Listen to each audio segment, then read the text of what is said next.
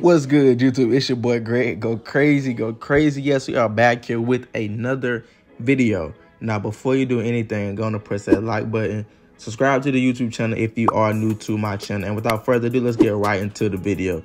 And now, as you can see by the title and the thumbnail, I will be showing you how to create a 4-way Grim Reaper lockdown build on NBA 2K25. Now, y'all know if I post a video out there for a build, the build not finna be too bad. Now, in order to make this build, you want to put the position at small forward, because y'all know small forward kind of do get the best badges. For a lockdown, you really don't want to be a shooting guard, more so too much, because you need to be big, kind of, and you need to play like a big position.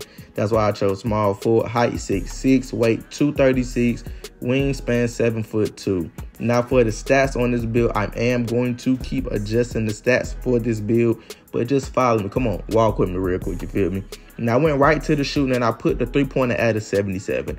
As you guys do know, in this game, the shooting is very kind of weird on this game, so it really depends on how you're going to shoot with this build. Some people saying use the right stick for rhythm shooter, which is the best way to green all of your shots. If you want to learn it and adjust that way, you can use it. Me, personal preference, I will be using the square button. I don't know about rhythm shooting too much. I haven't really been on the game really too much, but more so from the tweets I've been seeing and the community feedback.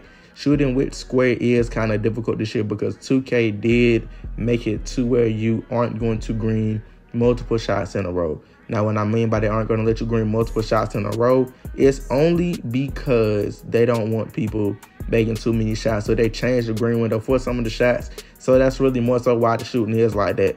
Now, for the defensive side, put the steal at a 97 on this build. It might look like that right now, but I did put it at a 97 for the final of it. And I put the perimeter at a 96.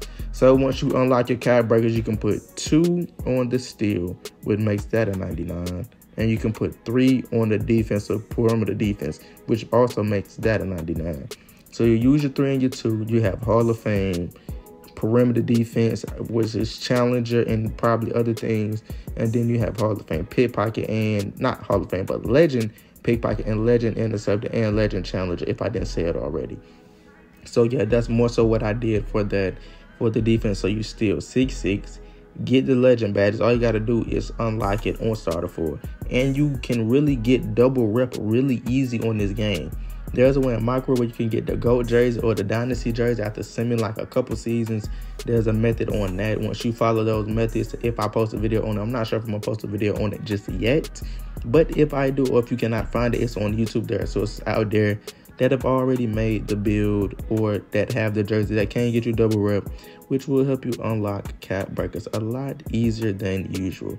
Now, for the physicals, I went 83 speed. I want to be a fast lockdown. 86 agility, you need to be fast. 85 strength, they won't be able to bully. You get, I think gold. Here you get gold, immovable forces, so guards aren't really going to be able to just go past you for real. You will be able to bump with them.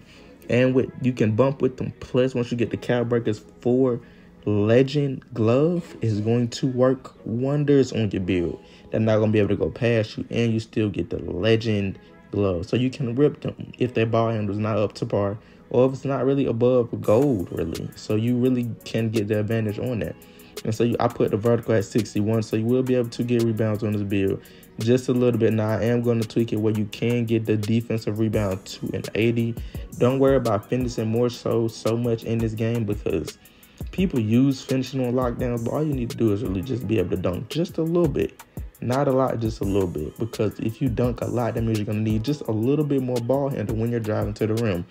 You're really not going to need that because you are a lockdown at the end of the day. So you're really not driving to the rim because you really don't have the speed with ball to drive to the rim for real. But as you can see, I did tweak it where you get 80 defensive rebound, where you do get silver rebound chase. And now that is good for you because you're 6'6", going to be playing the 2 at this position. So, I mean, it's really not bad. The center have a high rebounding. You'll have a little bit of rebounding, so you can help him on the box side. Or if he can get a rebound, you will be able to help him get a rebound. Now, the shades of this build are Ron Artest, OG, and Jaden McDaniels. Now, once you complete everything, the title of this build should come out to a 3 and D win. Now, if you like content like this, please don't forget to subscribe to the YouTube channel for more videos, tutorials, tips, gameplay, all that. This has been your boy Greg. Go crazy, go crazy. We're still out here grinding like always. I'm still gonna upload. This might not be as much, but I'm gonna upload. And I'm out, man. Peace.